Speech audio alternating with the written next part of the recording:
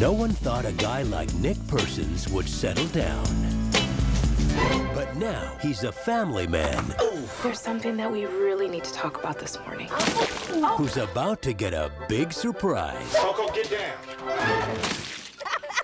Honey, I'm pregnant. So they're leaving the city behind for a new life in the country. Ew, what's that smell? Smells like oxygen. What was the experience like the second time around? I mean, you guys seem like probably one big happy family. Yeah, it was fun. You know, I always like sequels because it's not that struggle of finding the character and all these things that And the chemistry's there. Yeah, the chemistry's already there. We bonded, you know, the cast bonded so much in the first one that it was like, you know, big old family reunion in the second one. Yeah. So it's fun to work with everybody again. How is it working with Ice Cube? You'd worked with him before. Yeah, he's a great guy. He's a really good actor, great producer.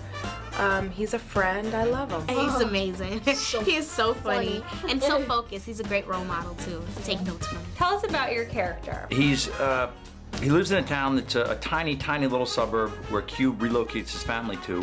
And every time Cube picks up the phone to call somebody for help, whether it's in any way to fix this house, I show up. Tell Magic Chuck Dog said, holla, much respect, you the man. Did you have a favorite scene? Probably the kayaking scene, because with Nick falling in the water and seeing Chuck on that giant surfboard, whatever it was just funny. My favorite scene is the raccoon scene.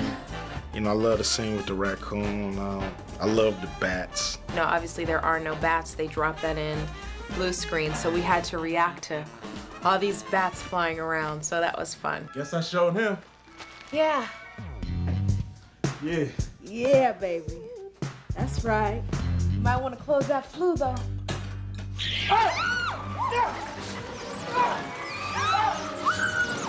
You guys all look like you had so much fun making this film. There was just people falling and tripping and all that kind of stuff. Did you guys just have a blast on set? Look, Cube sets up these sets so that you can succeed, so you can thrive. And that's hardly ever the case.